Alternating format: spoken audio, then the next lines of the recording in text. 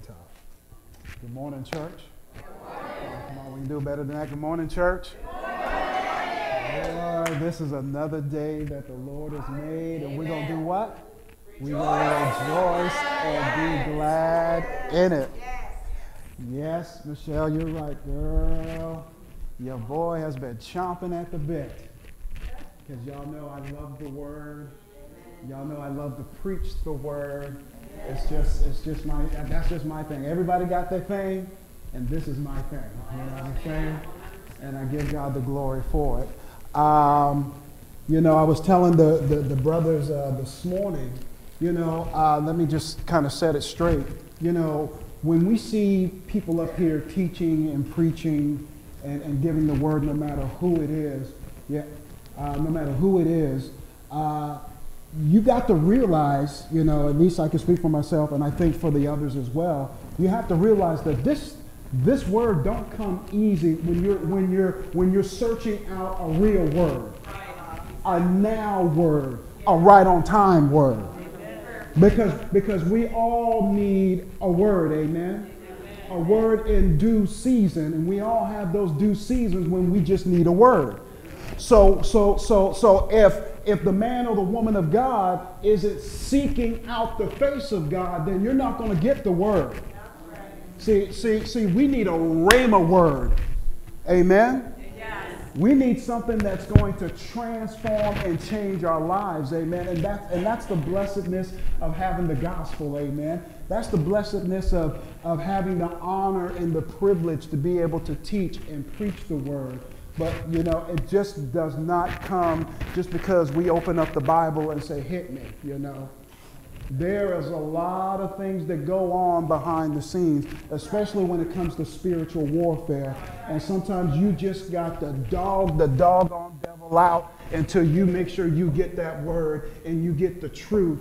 And I tell you, it has just been, a very fist-fighting, kung fu chopping, throwing blows and sucker punches all week long. But now we're here.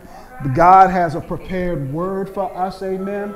And not just, not just the ones that got to bring it, but just all of us, because, we're in these last days. We're in the last of the last days, amen. And it is critical, just like I told the brothers this morning, it is critical that if there's mass darkness going on, then it's time for the light to be prominent in this hour. Amen? That's right. Because the Bible says darkness will increase. It's increasing in our schools. It's increasing in our government. It's increasing everywhere we look. Darkness is increasing. But this is the opportunity for God's people to shine. This is the opportunity for us to rise up and be the people of God and who God has called us to be. Amen? Come on now, amen? Okay. And I think that the world is expecting it. The world is expecting and waiting for the sons and the daughters of God to rise up. Didn't we talk about that this morning, Papa? And if we're not operating and if we're not rising up in these kingdom principles and allowing the word of God to change and transform our lives so that the power of God can flow through us, and I'm just not talking ordinary power, I'm talking supernatural power. Just imagine, hold up. Just imagine going through your whole Christian life, and Jesus said this. This is just prepping, I'm just priming the pump here. Jesus said, watch this. He said, greater works that you should do than me. Amen. Now let's think about all the things that Jesus done. He raised the dead. That's right. He opened up the blind eyes. He made the mute to speak. Those that had leprosy was cleansed. And he said, and you're supposed to be doing more than this. So now you got to check in your heart, are you doing more than what Jesus had done? Or have we just relegated church to our church culture? And then we done settle all nice and snug in our Christian culture while the whole world is going to hell. Because you got to fit in where you get in and you just got to snuggle in that thing. and relax in that thing and never experience or operate in the supernatural power of God, which is your right. Amen. I agree. Come on now. Is that right or wrong? And so there is, and then watch this, and I know I'm kind of reflecting on this morning, but this is leading up to it. And then the man or the woman of God gets up here, and then they preach the word, and they teach the word, and just like I said this morning, and then the people of God want to get an attitude with the word of God. But yet in the same next sentence, you're talking about you want the supernatural power of God, but then you're getting an attitude with the word of God. Because you can get mad at me all you want, but the truth is the truth. And I know that it's the truth that's going to set you free. And if we're supposed to be light, but we're continuing to operate in the principles of darkness, then how can light and dark mix? I'm going to sit on that one.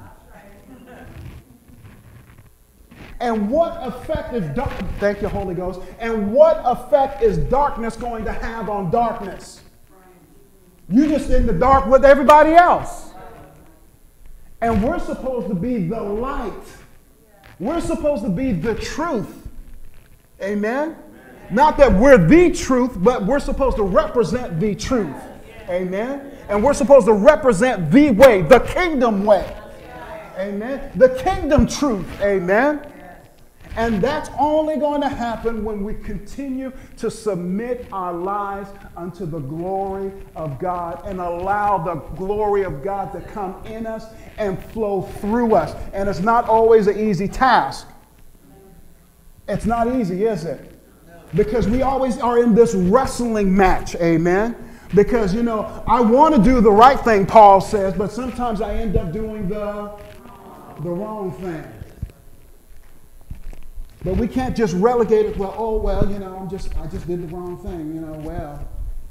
No, there should be some type of a conviction that says, look, you're not doing right. And then when the Spirit says that we're not operating in right kinds of principles, then what we ought to be doing is saying, okay, Lord, then just tell me what to do so that I can make sure that I'm walking the right road. Amen?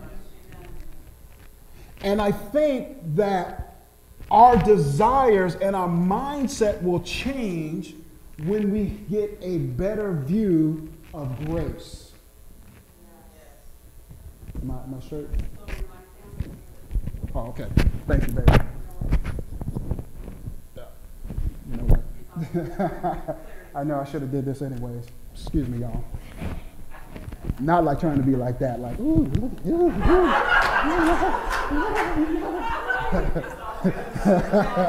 Let me stop, because Lisa always harping on me about that all the time. So, okay. So everybody say grace. Grace. Okay, so now, you know, and we've heard, there's so many great teachers out there that are teaching on the principle of grace.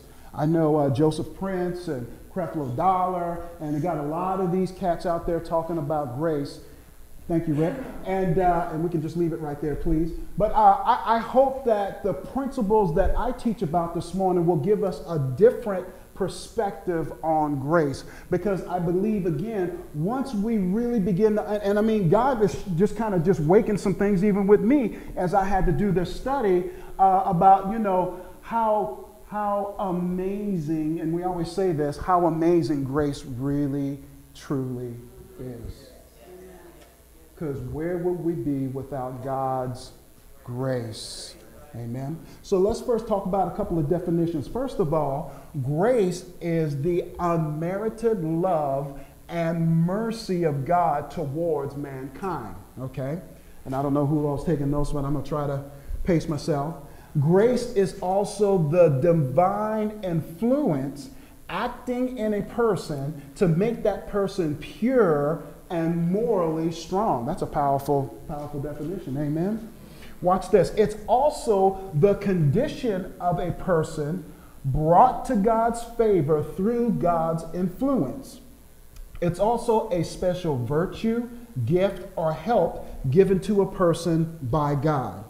Now, we always relegate God's grace to love and mercy. And sometimes we just keep it there. Well, the grace of God is just God's love and mercy. And yes, that is. But love and mercy, they operate inside the whole mechanics of grace. Does that make sense? Y'all getting it, right? Okay, so now as we think about that, let me read this definition to you, and then you just kind of chew on this about the definition of grace. Now, this definition was given by Mr. Louis Sperry Schaefer. Listen to this. Grace is what God may be free to do, and indeed what he does, according for the lost after Christ, he has died on behalf of them. You know, sometimes they kick that old English, you know. But anyways, so the bottom line is, grace is whatever God wants to do, he's going to do. Amen? Is that right? Okay, now watch this. Now, we always want to relegate grace just to mercy and love. But watch this. He goes on to say that it's apparent that God's grace is to be distinguished from his mercy and his love. Okay? Mercy is therefore the compassion of God that moved him to provide a Savior for the unsaved. Y'all get that? Do I need to repeat that? No? Okay, okay. Now watch this. And then now let's talk about what love is. Okay.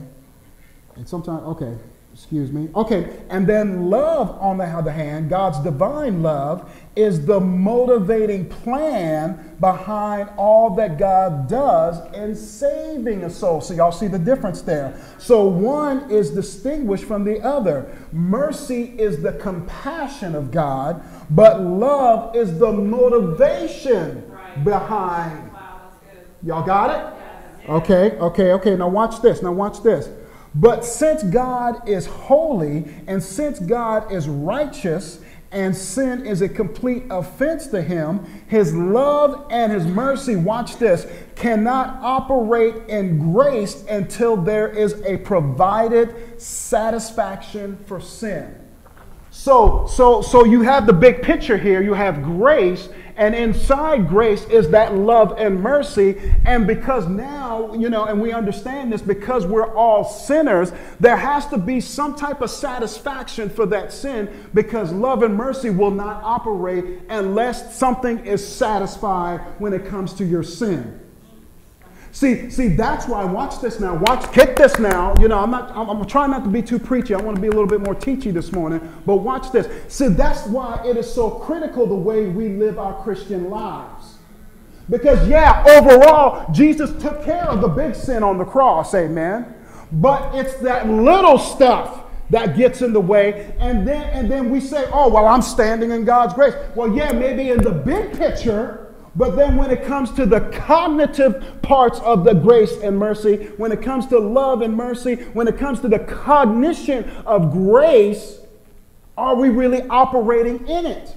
Because how can I operate in that if, like the thing says right here, if there's not a satisfaction for our sin? Remember, the big picture is the sin has been taken care of, but that don't mean that I still can't sin. And if I'm operating in sin, then how is love and mercy going to operate within this grace? How can I experience that if I'm continuing to operate in something that's not satisfying the grace? Is this making sense? Yes. Okay. So everybody with me. I don't want to rush through this. I really want to try to take my time. Okay. Now watch this. Now I like this part. Now, this satisfaction, now let's look at big picture. This satisfaction makes it possible for God to exercise. Everybody say exercise. When sin is satisfied, it makes it possible for God to exercise grace. Or in other words, watch this. It makes it possible for God to flex a little bit. Show off his guns a little bit. Oh, you think you bad, sin? You think you're a conqueror, sin? You think you got him beat down, sin? Well, let me just flex on you a little bit.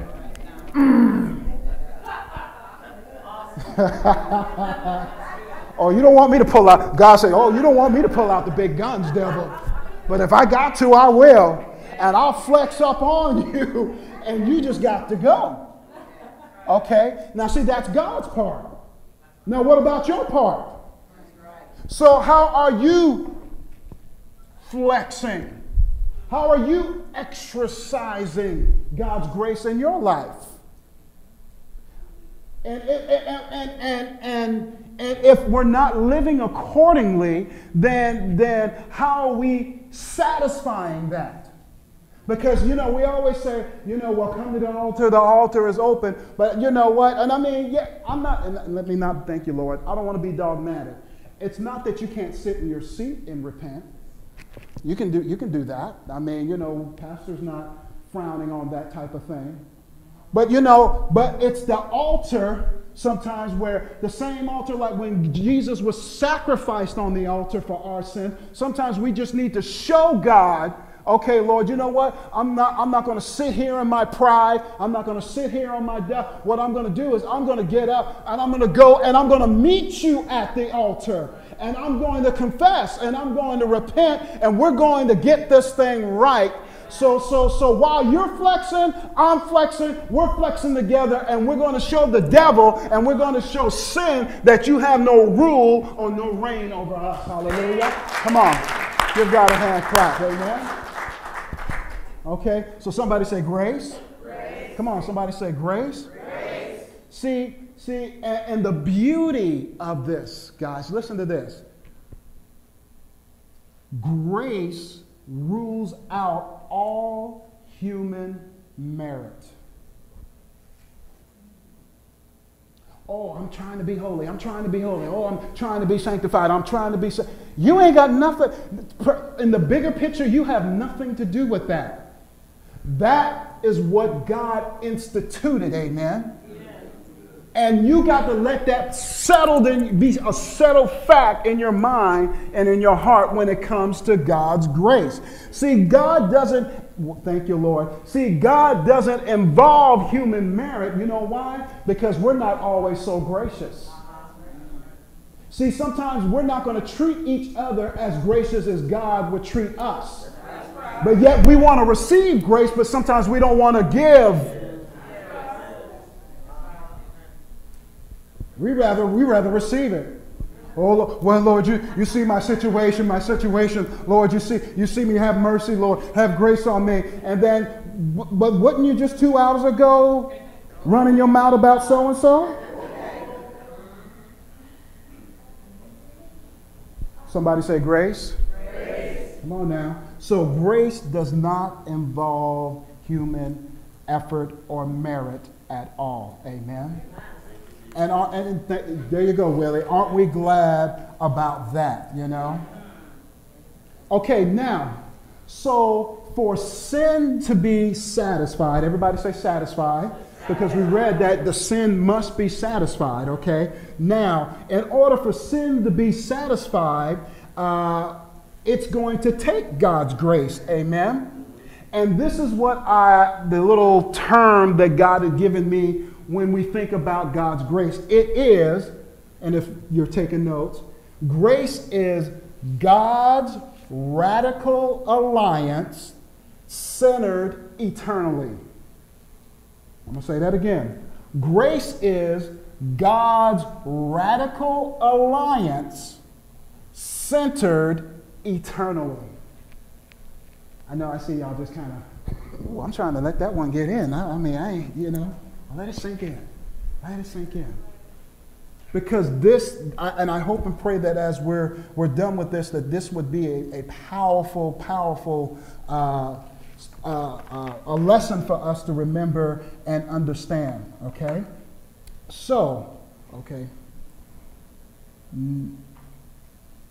Okay, so yeah, I did say grace ruled out all God's human merit. Okay, now, first of all, let's go with the G. And you can come up, you can go ahead, Rick, and click that next one, please.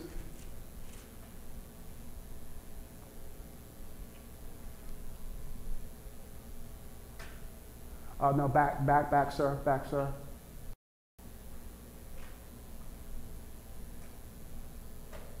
Okay, thank you, thank you, thank you, thank you. So the G is, number one, it's God initiating. Now, where would we be if God never initiated grace? You didn't initiate that. That's why the human merit is no involvement in it, because it's something that God did. You know, Pastor always say, it's God, it's God, it's God, it's God. Well, it is God. And it's something that he initiated, amen? And watch this. And when God initiated this grace, again, he said grace is not by human standards. Grace is a free gift totally given by God. Amen? So somebody say free gift. Free gift. Now, and you know what? All of us like free gifts. Me especially. Oh, every time I go back in that kitchen, boy, I see God's grace. Amen. Y'all know I was going to bring food in there somehow. When I see the fried chicken, and I taste them cookies that Miss Shirley be doing, and everybody doing their thing, that is so God's grace, and it's so free, and I accept it freely. Miss Rachel pot pie, oh man. Shrimp fried rice, that was a hint.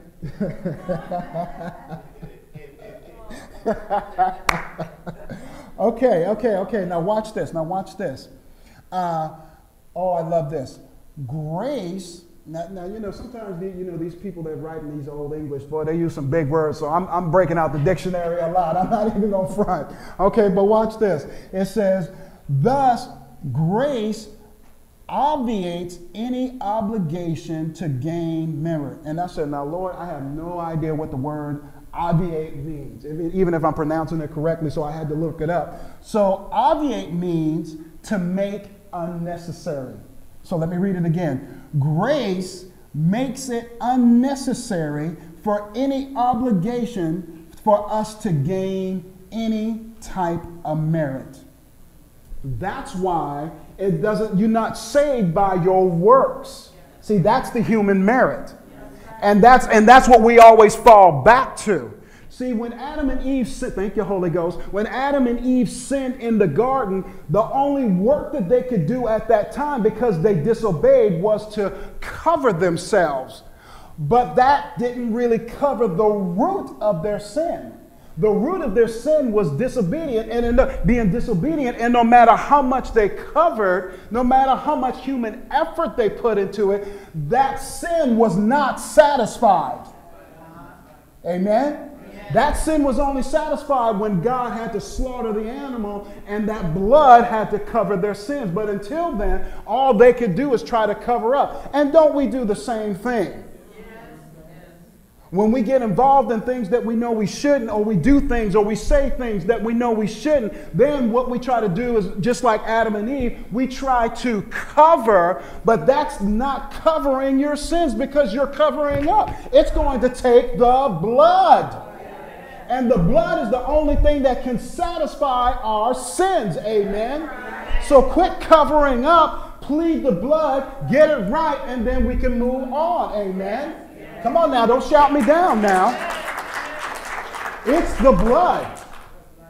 And so that's why he said right here, and I like that word obviates, because it means it's unnecessary. It's a done deal. It ain't nothing that you can do to make it any better, because it's already been done. Watch this. And the law as a merit system is no more applicable to a believer, since he is no longer under the law, but under grace.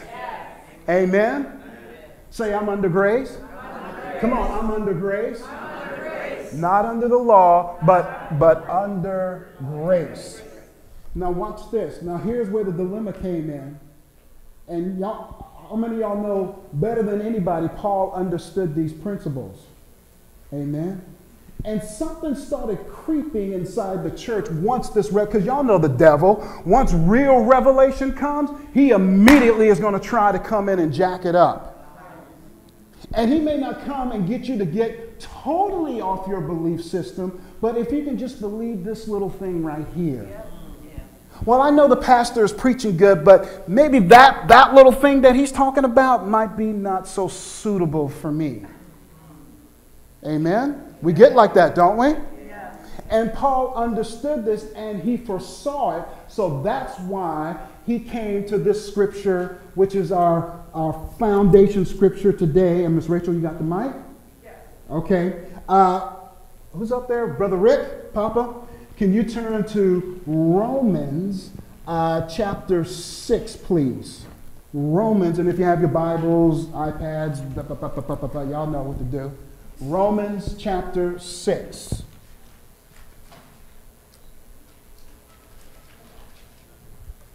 And see, in understanding, while y'all are turning, in understanding grace, we just can't, and remember, grace is the big picture, but then within the big picture, inside that lies justification and sanctification. And these two principles must be understood for our lives to be victorious. That's and right. Maybe some of us are not experiencing the victorious life of the kingdom of God is because we have a skewed view of what justification is and what sanctification is. Yes. Amen? Amen. Okay. Now watch this. Here we go. Now go ahead and read, Miss Rachel. What shall we say to all this? Are we to remain in sin in order that God's grace, favor, and mercy may multiply and overflow? Verse 2. Certainly not. How can we who died to sin live in it any longer? Okay, go back to verse 1, Brother Rick. Okay, so then Paul says, so what shall we say?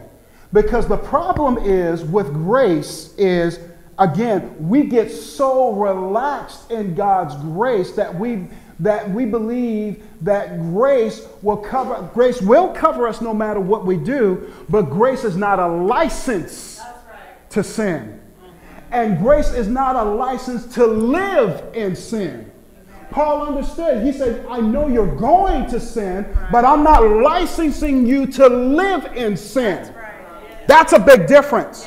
And he saw that, and he saw what the enemy was going to try to put. Well, see, I'm covered, I'm good. 1 John 1:9. And then you quote 1 John 1:9, but you ain't changed. You can quote it all you want, but if you ain't changing, all it is just a quote. I can quote Shakespeare. But if it ain't changing my life, then all it is just a quote. Amen. So if we're going to quote the word, then be changed by the word that you quoted. And see, this is why grace is so important. This is why justification is so important. This is why sanctification is so important. And I said, man, Lord, why you want, Lord, I have some other stuff I wanted to talk about. Why are we talking about grace this morning? Because, son, I need you to see it for yourself, Mr. Biggity. Oh, God be spanking this bottom all the time. Oh, Lord. Assume the position.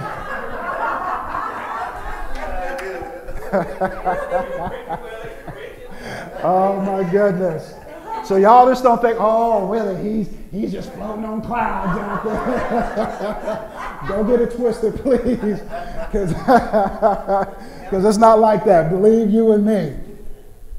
But the beauty of it is, as I learn to operate in God's grace, then I understand, yeah, Lord, okay, I know you just spanked my bottom, and I know I shouldn't have seen that, or I shouldn't have said that, Lord, but thank you for your grace and mercy that you didn't strike me dead. Come on now. All of us can sing that tune, can't we? Because if he just for 1 second took that grace away, just for a second, what would the world be like? Woo, I don't even want to think about that one.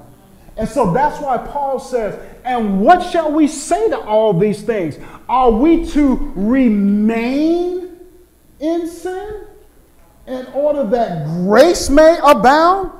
So you're saying that by you remaining in your sin that you're going to propel grace further? Grace is grace. It's already as far as it's going to go. But he didn't say just remain in sin. And this is where we get it twisted. Because we say, oh, grace, grace, grace, God's grace. Oh, grace. Thank you for that grace. Thank you, Jesus. I got grace. Amen. Glory to God. Grace, grace, grace, grace, grace. But you're abusing the grace because you're living in sin. Or you're continuing in sin. Or you're remaining in your sins. Because we're supposed to be a distinctive people. We're a distinctive culture here. We're not called to, it ain't nothing wrong with being a part of the culture, but is the culture your part? Does the culture have you? And this is what's happening with our modern day churches. We want to be so caught up with the culture that the culture done caught us. And we're not influencing the culture. We're not changing the culture. We're not doing anything to the culture because of this scripture right here. And it's not just here, it's all over the world in our churches. And we wonder why are we not operating in the supernatural power of God? Somebody say supernatural. Supernatural. Oh, come on now, say supernatural. Supernatural. See, that's something that we don't, and I'm going to be real. I don't know a whole lot about it. I read about it, I hear other ministers, but I got a hunger for it though. I got a hunger for the supernatural. Yes. And I want to do whatever it takes. And this is the mindset you got to have. You got to do whatever it takes so that, Lord, I can operate in the full power of the gospel in which you have called me to.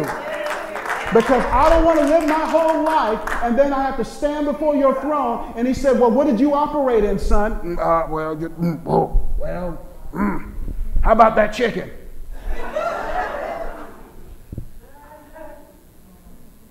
And we keep missing the mark. Yeah. It's not the standard that Pastor Bob set. It's not a standard that Willie Tillman set.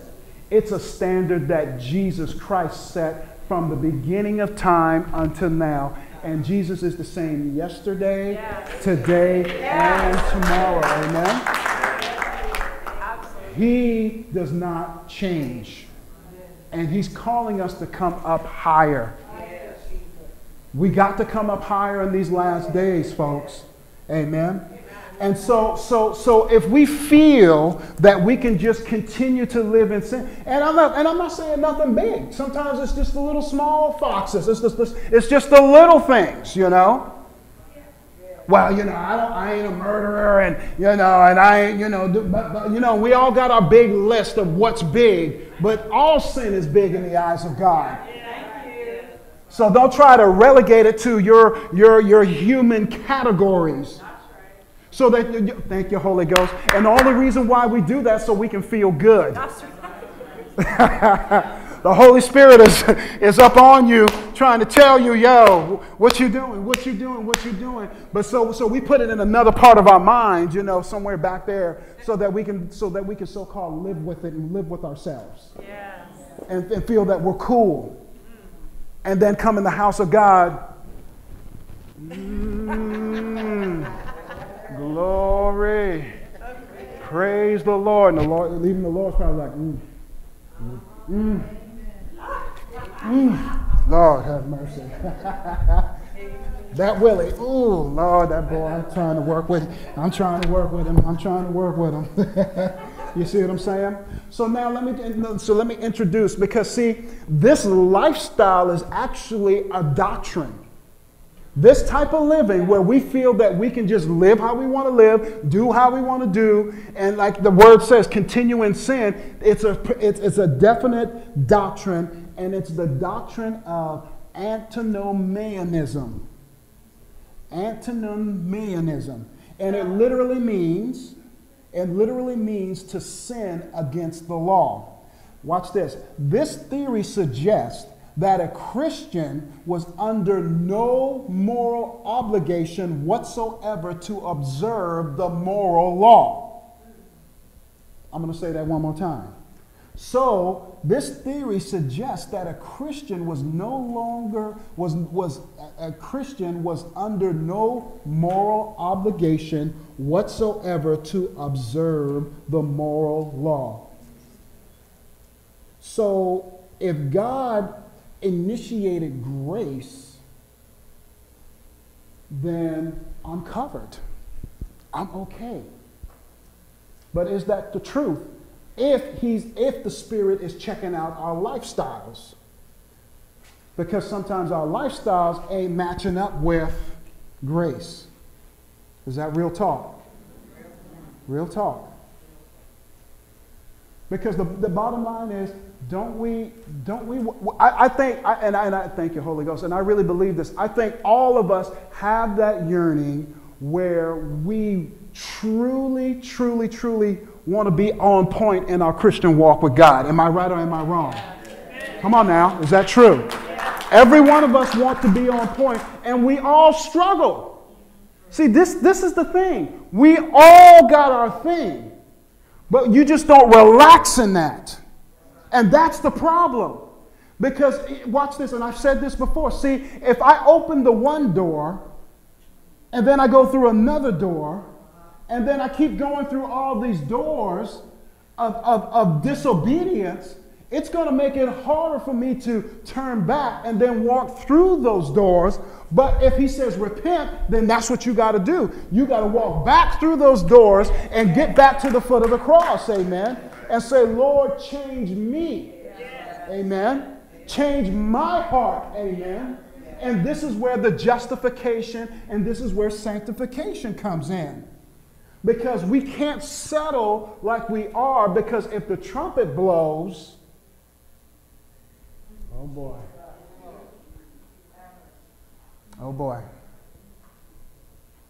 And let me say it like this. I'm not saying, because I don't have the authority to say who can and cannot go to heaven. That's not my place to say. But one thing I do know is this.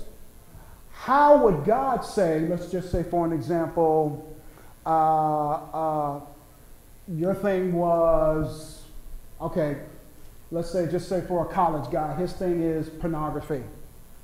Now, he's a Christian and he loves the Lord, you know what I'm saying? But he just, this is just my thing. So now the trump blows, but because he's under grace, so he thinks, I'm good. But then why would God regulate the sinner to the same consequence and then not check you? Come on now. Everybody want real talk now. Y'all know how I do it. So how can we live like we live and then expect this, but then the sinner is doing the same thing I'm doing, and then but you expect that of them, but then expect God not to do anything whatsoever? That you that cool? That you're so above grace? That you're so above the law? That you're so above holiness? That you're so above righteousness just because you got grace? That when that trumpet blows, you good? That's why this is serious, guys. And I don't care who says it. I know what I'm talking about. Because it's the word and it's truth. And that don't alleviate you whatsoever, or it doesn't alleviate me either. That's why Paul says, what are y'all talking about? What shall I say to this? What in the world are you guys talking about? Because if you're living like that, you ain't living no better than the sinner. And how is the sinner going to differentiate your light and his darkness when we're doing the same thing? How is that going to work? How is that going to line up? But I'm a Christian and I got my bumper sticker and I'm going to heaven. Come on now. Oh, and that's all good. I mean, ain't nothing wrong with that. Put all the bumper stickers you want on your car. Just don't put it on mine. But watch this. But the sinner who don't know any better, who don't understand what this light and darkness is all about, where does that put them? And I gave an example this morning, and it just resonated. I thank God for the Holy Ghost, because if we just listen to him, he is just going, and we all go through that warfare emotionally. We all go through warfare in the mind. I go through it. We all go through all of this stuff. But if we listen, there's always lessons that God is trying to give to us about this grace and about this mercy. Amen. So I told the brothers, we were downtown, and I talked to Sis about this the other day. We were downtown, and so we were parked at the stoplight, and so this girl comes walking, in front of the truck, and I'm sitting on this side, so she comes walking in front of the truck and then walk, basically by my window. And I said, Lord, I didn't know they wore Daisy Dukes anymore. I thought that was out. But I mean,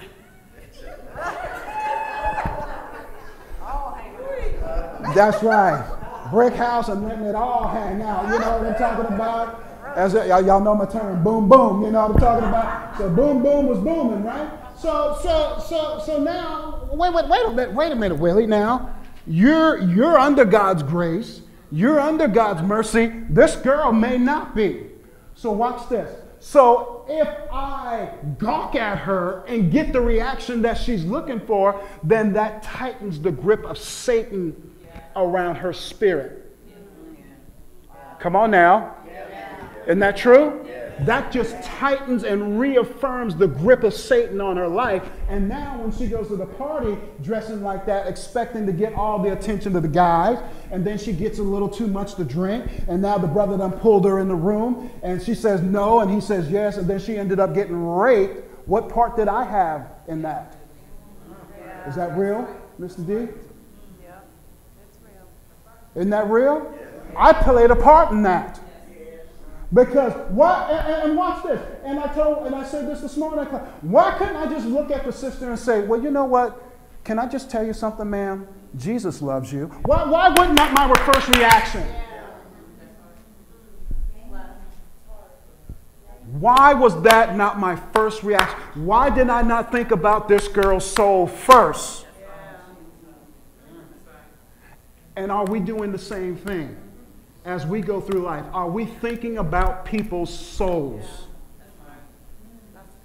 Because I was so concerned and wrapped up in the boom, but then when she goes to hell, it's going to be a big boom. But then I'm chilling up in heaven.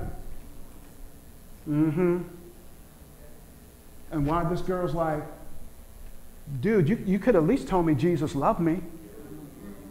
Even if you ain't had a gospel tract, you're the preacher. Amen. You're the man of God. You're the one that's anointed. You're the one that got the power. All you had to do is just say it. And how do we know this girl got daddy issues? Wouldn't it have been nice for a man to look past her body and look into her spirit and speak into her life and say, Jesus loved you, just like Jesus did with the Samaritan woman. See, all the other brothers was just waxing and taxing and just using and abusing her. But Jesus looked into her eyes, because when grace comes on the scene, grace can look you right into your eyes. Grace can look past the nonsense and past the hype and say, I love you. For you. Come on. Amen. See, that's grace. That's grace. Somebody say grace. Come on, say grace. And so that's why when Paul anticipated that this mindset, which is just, again, I believe running rampant in our churches, this mindset is not what God intended when he established or instituted grace. Amen. And again, Paul had anticipated this thing. So that's why Paul said, look, man, we got to address this, y'all, because this is not right. Now watch this. Thank you, Lord. Whew. So, boy, I tell you, this was a hard one. This was a hard one, because I just kept seeing all the things, because it's got to start with me. I can't tell you if it ain't starting with me. You know what I'm saying? So as I was going through the week and I'm thinking about these things, and I'm like, man, Lord, what am I doing for your grace and with your grace? How am I abusing your grace and your mercy when other people's lives are at stake? Other people's eternities are at stake, but I'm trying to play cool and trying to, be all that. God help me. I don't know about y'all. God help me. And so watch this. So in every age, there has been those who have denounced the doctrine of justification by faith. This is so incorrect, this doctrine, because they believe that this doctrine logically leads to sin. If the believer is treated by God as righteous and good works would not save him, then the evil works would do the opposite. That means that God won't condemn me because of my evil works. And that's why Paul says, certainly, certainly, certainly not. Okay? And watch this. Paul presses the fact, watch this, oh, this is beautiful, that the absolute necessity of sanctification and justification are as inseparable as they are as separable as the fruit and companion to justification. So let me read this again. Paul presses the fact that the absolute necessity of sanctification and a holy life as the inseparable fruit and companion of justification. Does that make sense? That means the two go hand in hand. You can't have a holy life, amen, and say that you're holy, and we can't have justification, because all of that is a companion. Sanctification, all that's a companion of justification. All these occasions, justification, sanctification. But all these things work hand in hand. That's why he said, shall we sin? No. We shall take encouragement that the more sin is prevailed, the more God's grace is prevailed. We are not to abuse grace, God said. And then Paul said, God forbid, let it be far from us. Those opinions that give the countenance to sin opens a door to practical immoralities. And these immoralities are to be rejected with the greatest of disgust. Amen? So we got to think about, if we're talking about grace, what doors have I opened this week to immorality? And not just mean, sexual immorality, but I'm just immoralities in general. Amen? What doors have I opened this week? Because all of this impedes the Holy Spirit. All of these things will impede the working of God in our lives. And again, guys, I'm not here to condemn anybody, because I'm telling y'all, I am guilty. Because Lord only knows, I really wish I would have said, Jesus love you to that girl. I really wish I would have done that. And I'm not beating myself up, but I wish I would have just said that. It would have took a second.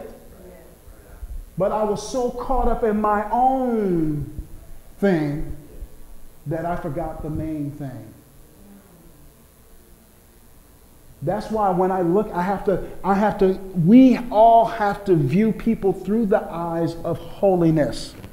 We have to view people through the eyes of justification, because it's what God instituted. And we're all in this process of sanctification. Justification is what Jesus did on the cross for us. Amen? Yes. And we're justified by His works. It's not of man. It is a free gift of God. Amen? But now we're all in that process of sanctification. Walking it out. Y'all remember that song? Walk it out. Walk it out. Walk it out. I don't know who sang it, but one of them rappers back in the day sang it. And it's our responsibility to walk it out. And like Paul said earlier, when he talked about abounding grace, he said, sin abounded and superabounded. But grace more so abounded over whatever sin abounded. Does that make sense? Okay, and so the believer is not automatically drawn to license into his lifestyle of sin. Watch this. A mature understanding of justification by faith leads the believer to appreciate God's grace, so that the end result is obedience to God out of a heart filled with gratitude. Does that make sense? Okay, so one thing I have to understand about justification is, number one, it is by faith. Number two, it is done by God and God only. And what I have to do is I have to appreciate that, because the more I appreciate what God has done, the more I'm going to want to obey Him. See, if I don't appreciate grace, then my obedience is just like throwing trash on the ground. It don't matter whether I pick it up or not. But God says, I want you to be obedient, amen? And I'm going to be obedient because I have a heart filled with gratitude because of what God has done, amen? So the scripture says, what shall we say to all of this? Are we to remain in sin in order that God's grace, His favor or love and mercy may multiply and overflow in our lives? So we have to think, what's overflowing in our lives? What's the main thing that's coming out of our hearts? And that's why I feel so, to be honest, I feel so convicted and compelled at the same time. Because I don't really want to see anybody leave this place not knowing Jesus, amen? Amen. I just don't, sometimes it just boggles my mind. And I mean, we can't make people get saved. We can't make people accept Jesus Christ. But at least if I'm living the way I'm supposed to, that would make them at least think twice. If we're all living the way we're supposed to, hopefully that will make them think twice about their eternal lives, amen? Okay, so let's move along. So we can see how prevalent this doctrine is and how these things are running throughout our churches. And then the word says, because the penalty of sin was so severe and sin had such a dominance, we're going to go to R. It took God's radical grace and radical love to be implemented so that it shocked the devil. So can we go to that R, Rick, please? And the R stands for radical, which, again, God's radical grace. And God was so radical in His plan of redemption that it cost God everything. So not only God is speaking, but He's also showing and proving because it cost Him something. Think about it. God created the devil, and because the devil wanted to usurp God, God had to kick him out, so it cost him that. And then He said, well, let us make man in our image. So He created Adam and Eve in the garden. And then they disobeyed. So now He has to deal with that too. And then the third thing is, He gave His only begotten Son and placed Him on the cross for our sins. And you know what? I don't have any children, but I'm not sure how apt I would be to give up my son and daughter for a murderer or a rapist or someone in that vein, or really maybe for anybody. I don't know. That's a big, big thing. And it was those three things that God was radical about. And He says, I don't mind paying the price because you're worth it. Amen. So when you think about grace, think about your worth in the eyes of God. Because that cost Him everything, because He said that you're worth everything. Amen? Amen. Tell somebody you're worth it. Come on, touch your neighbor, say you're worth it. Come on, tell somebody you're worth it. You are worth it. Amen? You are worth it. So sanctification, the satisfaction of sin makes it possible for God to exercise his graces. And so when he flexed, hell shook at his magnificence when he instituted justification and sanctification. If there was great power, and there was a great power in the fall of man, and that power condemned us, but there's much, much more power in the righteousness of God and the grace of Christ, who is the Lord from heaven, to justify and save us. God's radical grace is deeper and broader than any stream of guilt and shame, but there is a call to radical holiness. Amen? Amen. We should be living holy. Amen? And again, we talked about Satan. We talked about what happened with Adam. We talked about what happened to Jesus. And God says, you know what, Satan, you think you're radical? I got to get more radical. And this is the part that I love, okay? So turn to John chapter 2, and I'm going to have Miss Rachel read. Let me show you how radical God got. John chapter 2, and we're going to read from verse 13 to 21. John chapter 2, and we're going to start at verse 13. And we're going to go to 21. And whenever you're ready, Miss Rachel. Now the Passover of the Jews was approaching, so Jesus went up to Jerusalem. There he found in the temple enclosure those who were selling oxen and sheep and doves, and the money changers sitting there, also at their stands. And having made a lash, a whip of cords, he drove them all out of the temple enclosure, both the sheep and the oxen, spilling and scattering the brokers' money and upsetting and tossing around their trays, their stands. Then to those who sold the doves, he said, "Take these things away out of here. Make not my Father's house a house of merchandise, a marketplace, a sales shop." And his disciples remembered that it is written in the Holy Scriptures, "Zeal, the fervor of love, for your house will eat me up. I will be consumed with jealousy for the honor of your house." Then the Jews retorted, "What sign can you show us, seeing you do these things? What sign, miracle, token, indication can you give us as evidence that you have authority and are commissioned to act in this way?" Jesus answered them, "Destroy, undo this temple, and in 3 days I will raise it up again."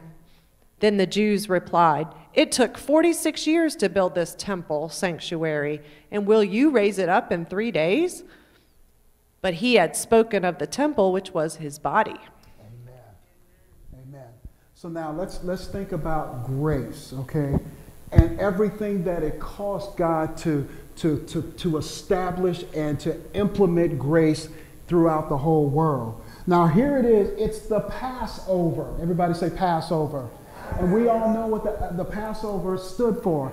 It's when the Jews were in Egypt and God says, look, I'm gonna send out the death spirit and they're gonna kill all the firstborn. But what you need to do is you need to take the blood and make sure that you apply the blood to the doorpost, so when the death angel comes, he will pass over you. And now think about that. Again, God's grace. God's grace and the blood caused the death angel to pass over us. Think about that. Now, you could have been in the wreck, but because of the blood of Jesus, that death angel passed over you.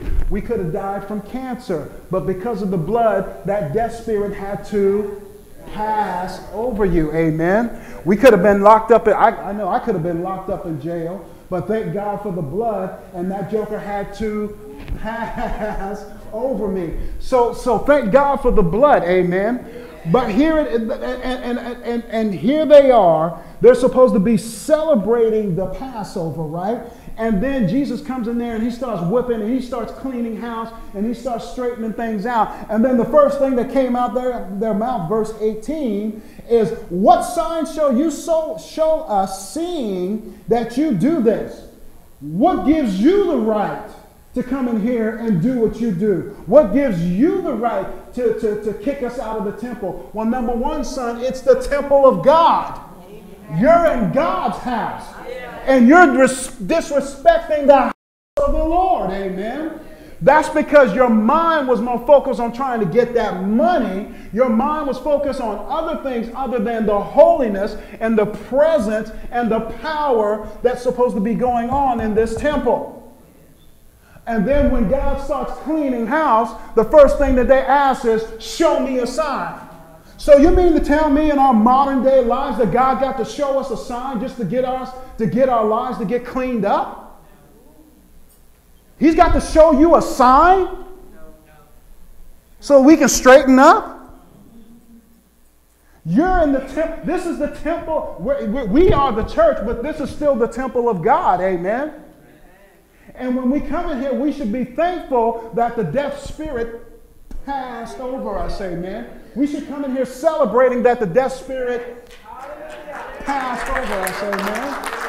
Thank God for the blood, because Passover. And instead of them being thankful, coming into the house of God to be thankful, they're getting their hustle on.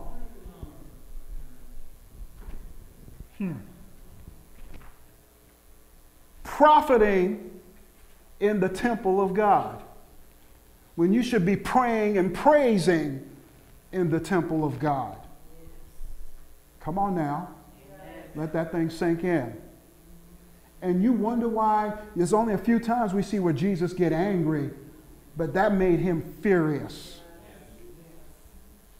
And if Jesus is still the same yesterday, today, and how you think that makes him feel now?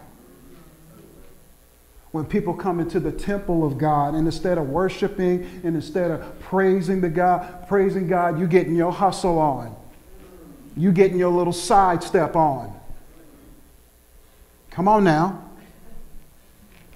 So now when the Holy Ghost starts waxing and taxing and whipping and running stuff out of your life, then you're going to turn and look at God and say, well, give me a sign.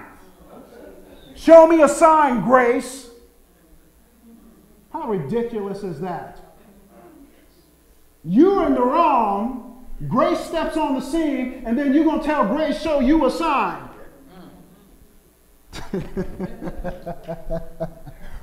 Woo! What was they thinking? I don't know. and then they turn around and say, verse 18 up there, Rick, please. Watch this. Listen to how ridiculous this is, right? So first of all, what sign can you show us, seeing that you do these things? And what sign, what miracle, what token, what indication can you give us as evidence that you have the authority and are commissioned to act in this way? Well, okay, so you want to see my resume is what you're trying to tell me. Well, then let me pull out my resume. I'm the same cat that was back there in Egypt when your forefathers were back there, and the death spirit was going to take them out. But I told the death spirit, because of the blood, I passed over. That's my authority. Amen. I was right there. Where was you? Amen. And then you're going to tell me, show me a sign? Well, then think about the Passover, because that's what you're supposed to be thinking about. Now how you can get your pockets fat. Yeah. Disrespecting the house of God. When you need to be up in here praying and hooping and hollering before the Lord to get yourself straight, but you, dollar bill, y'all. Don't shout me down when I'm preaching good. Amen? That's why Jesus got so upset. You're in here hustling for your own benefit instead of reverencing the house of the Lord and the Lord of the house. See, when grace walks in the temple, grace can see the filth. Grace can see the abuse that's going on. But grace will also drive out the filth that's in God's house. So when God starts driving stuff out, don't get mad. Don't get upset, and don't cop no rebellious attitude, because the rebelliousness is just like witchcraft. And we got a lot of witches and warlocks in our houses today. Because if you're rebellious to the word, then you're acting like a witch. You're acting like a warlock. And then you're abusing the grace of God on top of that. And then you want to come into God's house and you want to see the supernatural power of God operate through you. But you got the supernatural power of darkness manifesting in your life every day. That's why you got to know your position in grace. Amen? Amen. Your position is Ephesians chapter 2. I am seated with Christ in the heavenlies. Amen? Yes. That means I'm going to sit down and everything else is under my feet. And that's why what Pastor always harping on it, that's why this is a mind thing. So when the enemy brings the temptation, thank you, Holy Ghost, the Bible says that whenever the enemy brings a temptation, there is an exit door. There is a way of escape. Amen? And this is why we can't abuse grace. Because when we start abusing grace, somebody might need the same grace that you're abusing. And watch this. Thank you, Holy Ghost. And God wants to use you to be an influence in someone's life. But because you're abusing grace, God got to pass over you and try to find somebody else he can use. And then we're frustrated and we're angry and we're mad and wondering why. What is going on in my Christian life? What's going on in my Christian walk? Why am I not effective? Why am I playing church? Why am I not seeing the power of God? Why am I not experiencing the supernatural? Why? And we get so angry and frustrated that we just relegate our lives to the Christian culture. Well, if I ain't doing nothing in the kingdom, I might as well just... And we settle for this. That's not the grace of God. Amen? Amen. This is not what God had intended. Yes, God doesn't mind displaying signs, and he doesn't mind displaying wonders, but it has to work through a vessel whom he can trust. Can I trust you with my glory? Can I trust you with my power? Can I trust you with my might? When you come to the temple, what's your focus? What you focusing on? What's your focus all week long? And and like I said, I'm speaking to myself because that joker is always right up in here, always trying to get up in my dome, in my head, and in my heart at all times. So it's a constant fight for me too. But y'all know, think about my position, and then we can think about somebody else's position who may be in a worse situation, and then somebody who's in a worse situation, living by the grace of God, loving by the grace of God, operating by the grace of God, doing supernatural things by the grace of God, and look at their situation. So what's our excuse? And here's the downfall. That's why God says, when you come into your promised land, make sure you don't get so fat that you forget me. Make sure you don't get so overextended that you don't forget my grace. Come on now. And how often do we so forget because we good? I can go to the fridge and, like Pastor said, I can get me that piece of banana pie. I can get me some ice cream. But see, this is why God had to get radical. Jesus just shocked him. I love that. You know, some people just do things for shock effect. Well, that's what Jesus did. I'm going to show you how radical my grace is. Y'all in here messing around and disrespecting the temple of God. I'm just going to beat all of y'all out of here. And then not only did he whip them out the church, and then they said, what's this? And then they said, well, what sign you going to give me? What authority you going to give me? Well, I'm going to show you a sign. You killed this temple, and then in 3 days I'm going to raise it up. Yeah. Come on, think about that now. He said, you killed this temple, and I'm going to raise it up. But watch this. It's because they weren't walking in the spirit at that time. They were operating in the flesh, so they couldn't see him in the spirit. So they were thinking, well, how could he build this? It took 40-something years to build this temple. What you talking about? And he was talking about his body. Woo, hallelujah. And guess who's the temple?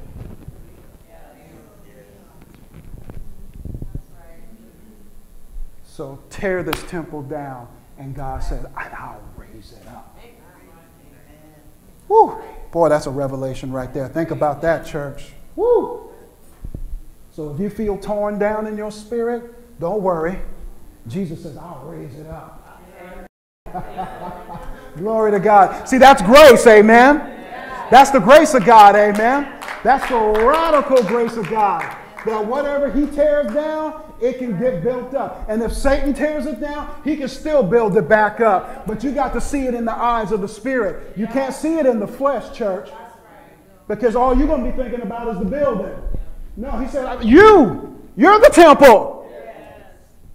Tear down your flesh. Tear down your pride. Tear down your ego. Tear down your arrogance. Tear down your lust. Tear these things down so that I can raise you up. That's why, thank you, Holy Ghost. That's why the word says, humble yourself before the Lord. Because in due season, what he's going to do, he's going to lift you up. Come on. That's why you got to be humble before the Lord. That's why you got to walk before the Lord. Because he wants to raise you up. Hallelujah. Okay, let me hurry up. I'm sorry. Y'all know how I go. Okay. So now, so we said the G, and then we said the R. Now we're going to move on to the A, Papa Rick. And that's the alliance. The alliance. And the beautiful thing about the alliance is God is always mending the relationship between us and mankind. How beautiful is that? Isn't that awesome? He's always got you on his mind. You know, there used to be a song back in the day, every little thing you do, you're on my mind. I don't know who sang it, but one of them boys. But anyways, you're always on the mind of God. There's never not a point where you're not on his mind. And see, that's why he says, look, yeah, you know, I'm God and I can do all this by myself. But you know what? I want to form an alliance with mankind. I want to form an alliance with the people whom I created. That's why he gets so offended when we don't understand justification and sanctification and grace. Because he says, I'm doing all of this because I love you and I want to form that deep, intimate alliance with you. Amen? Thank God for it. So even when he created mankind, he knew man was going to fall. He's God. He knows everything. He knew you were going to mess up. But watch this. Watch this. Thank you. I said this morning, and I feel the Lord wants me to say it. When the scripture talks about, and I'm just going to get all kilted just for a quick second, but when the scripture says that we who are of robust faith ought to bear somebody's frailty or somebody's weakness or somebody's indiscrepancy could be your test. This could be the point where God is trying to mend some things in your heart through relationship by bringing someone who's broken into your presence. And if you don't allow the power of God, the love of God, the grace of God to be set in your mind to whereas you can fully embrace somebody, and watch this, and then the scripture goes on to say we're ought to bear with them so that we don't please ourselves. See, grace is not going to abuse the person. Grace won't leave somebody hanging or misrepresent the kingdom. Grace would say, look, I'm trying to mend this relationship. I understand that you're heartbroken. I understand that you got problems. I understand that you got needs. And through Jesus, I want to mend this relationship so that your relationship with God could be mended. Amen? It's this, then this. Amen? And mending relationships is just God's specialty. Amen? Almost done, guys. Just hang in there with me for a little bit. Man's failure caused God to activate a plan to save his creation that was made in his image.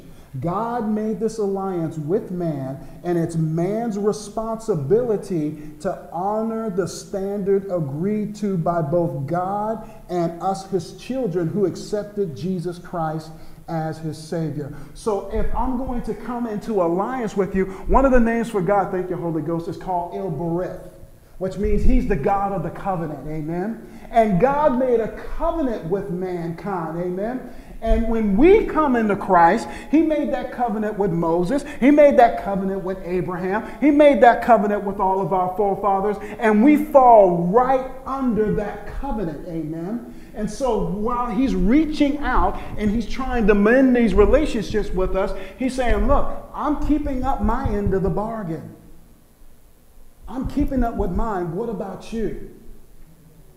Are you in agreement so that we can mend these relationships, so that I can mend your broken heart, I can mend your mind, I can mend your body, I can mend your finances, I can mend anything if you allow me to. Amen? But you got to allow me. We have to form this alliance, and you can't break your word. God's going to fulfill his word. It's us who breaks it. Because when I choose darkness rather than light, that I'm breaking the contract. I'm walking out on the contract. I'm reneging on the contract. Amen? And then we wonder why we're not seeing this thing come to pass in our lives, because we keep breaking the contract. We signed our names on that dotted line, amen? So we say, amen?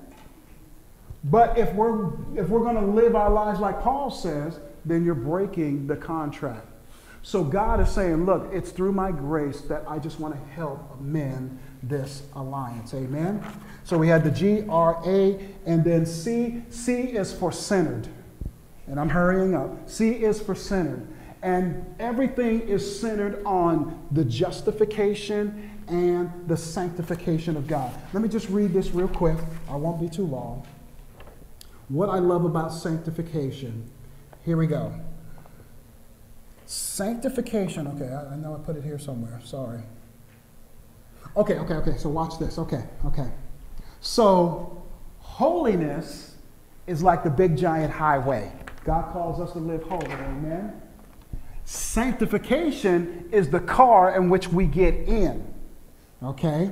Now watch this. There's two other terms I'm going to talk about. It's called mortification and vivification.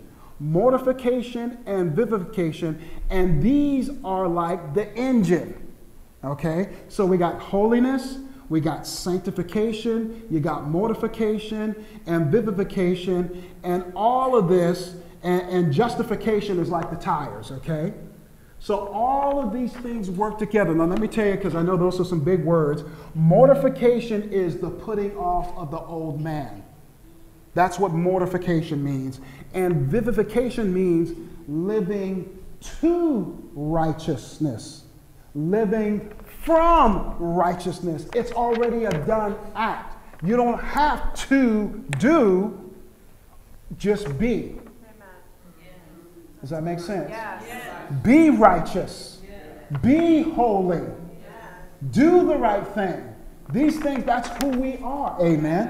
And all of this is part of the comes through sanctification. Amen. And justification. Okay. So again, God wants to form that alliance with us. God wants us to be centered. And then all of these things, the love, the mercy, all of this ties in together. And then E, and all of these things will take us until eternity. Because he's perfecting us, amen? Yes. Yeah, we're not perfect. We know that. We make mistakes. We understand that. But we can't live in them. I can't keep saying, if I'm cheating on my wife, oh, baby, I'm sorry, then I go and cheat the next day. Oh, baby, I'm sorry, then I go back and cheat again. Rachel, you're going to get tired of that mess. I know Rachel ain't going to put up with that mess. I rebuke you, devil, in Jesus' name right now. Get out in Jesus' name. You ain't doing me like that. I'm a child. I'm a woman of God. Amen. You know, we ain't going to put up with that in the natural, right? So why do you think God should put up with it in the spirit? Oh, Lord, I'm sorry. Oh, Lord, I'm sorry. And you go back and do it again. Oh, Lord. See, that's living in it. Because, see, if I really repent, then that means, oh, Lord, I'm sorry, and you just keep on walking. Now, you may turn back a little bit, Lord, forgive me, and then you keep walking a little further, and you do it again, Lord, please forgive me. But, see, you're doing it less and less and less, and that's sanctification, amen? It's the process of being cleansed. It's that process of being holy. And sometimes we just relegate these terms and these words to, the things, but it's the truth. See, to understand justification and sanctification, you got to understand justification cleared you, sanctification is cleansing you. Let me say that again. Justification has cleared you, but sanctification is cleaning you up. Amen? And we all need that good cleansing. Amen? Amen? And this is grace. Now, I know Joseph Prince can do it better, and I know Creflo and TD, all those cats can do it better. But that's just Willie Tillman, you know. Amen. Amen. So now I know we're ready to eat, but let's just pause for a moment. Let's just pause just for a little bit. How have I been abusing the grace of God? And let's think, am I living in sin? Right, Miss Rachel? Am I living in this thing? Because this is serious. Very, very serious, folks. Because as I said earlier, why are you going to hold the sinner to the same standard in which you're living? If they're doing it and you're doing it, what's the difference? And how does it look in the eyes of God? It don't matter if you've been a church member for 25,000 years. It don't matter. Sin is sin is sin is sin. And God's going to drive it out one way or the other. So whether you deal with it now or you want to deal with it whenever you see his face. And I again, this is just my personal thing. I talked to Missy about this a while back. Here's the thing, me personally, that I'm afraid of. If I'm to be living in sin, and let's say I'm just out there wilding out or doing whatever, and then I keep coming into the house of God, and then when, playing the role, doing my thing, and then the trumpet blows, and because God is a just God, think about it, he is a just God, who's to say, I'm just saying, well, Willie Tillman, see, you done lived your life, and I was trying to work with you. I was trying to get you to that place, and you just, okay, well, maybe you'll get it right the second time around.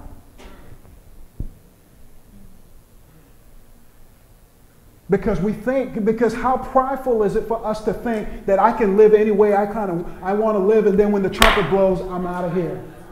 Who are you to think like that? When God ain't going to hold the sinner to that same standard. The sinner ain't going. And then you're his son. Well, I'm his son or daughter, but that don't mean you ain't going to get a spanking. You better think about that. He's the just judge, not you. He's the just judge, not me. And just because you ain't hearing it preached, well, I'm going to preach it. I would be very, very cautious and careful in these last days.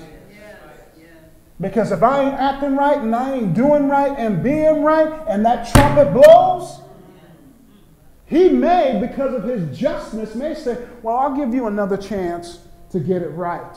And now you really got to go through. This is why grace is so important. This is why this is the age of grace, amen. Because it's God's grace that gives us the opportunity to repent and change our ways and get it right now.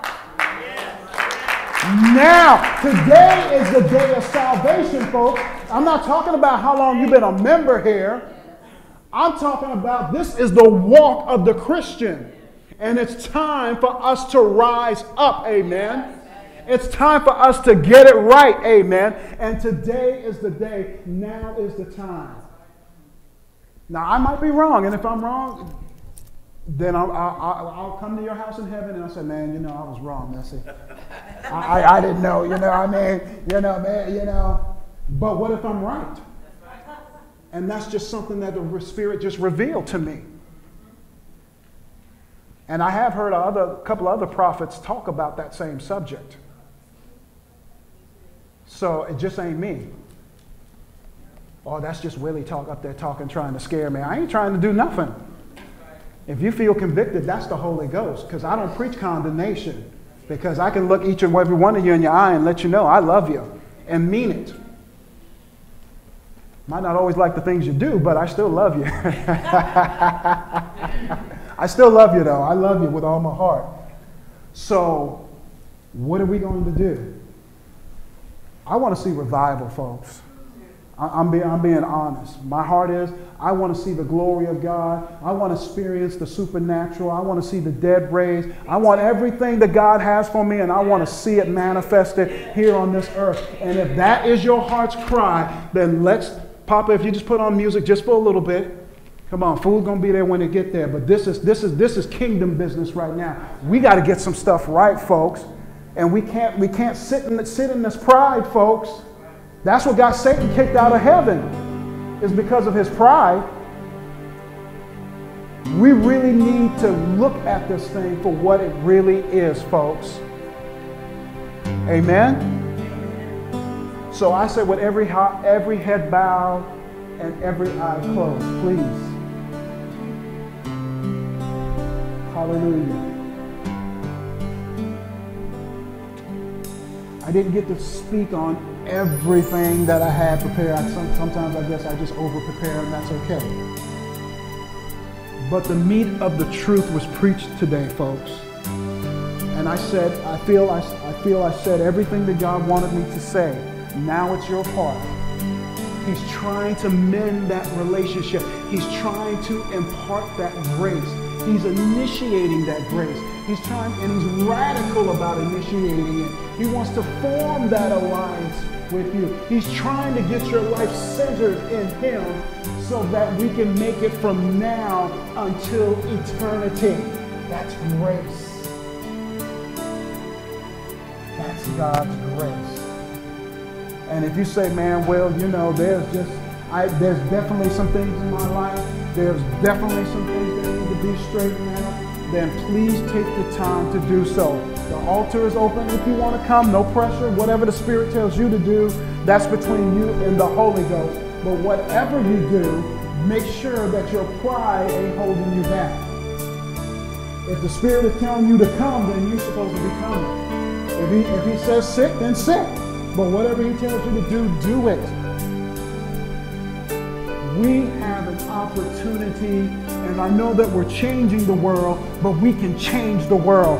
But we can't change the world if we're not being changed by the Word of God and the truth of God. And if we keep backbiting and keep trying to hinder one another and impede one another's progress, then we're not going to do anything for the kingdom. God didn't call you to be a judge. Not when I already justified you. He said, I put it on my account. I done took all your mess. I took all your abuses. I done took all your nasty attitudes, your foul mouth, your wayward ways. I put that on my account and gave you grace. Not for you to use and abuse. Hallelujah. Bless you, Lord. Kids, come on now. Kids, y'all young, and the world is at your feet. And with all this technology and all this stuff, you can rock the world for the Jesus. We can rock the world for the kingdom. But what you doing at night on your phone? What you doing over the internet? Are you glorifying God? Or are you glorifying yourself? Your selfishness? Dogging people out? talking bad about people and then blasting them. What you doing on that phone? I'm not anti-phone, I'm not anti-internet, so I'm not anti any of that stuff. But you're called to holiness. If you're doing unholy things, then shame on you, and you need to get it right. You need to get it right. We need to get it right, church, so that the glory and the power of God can settle in this place, and we can see things that we never even dreamed of. Because again, Jesus said, everything that I have done, you're supposed to be doing more. Well, where is the more in your life? Where is the more, church?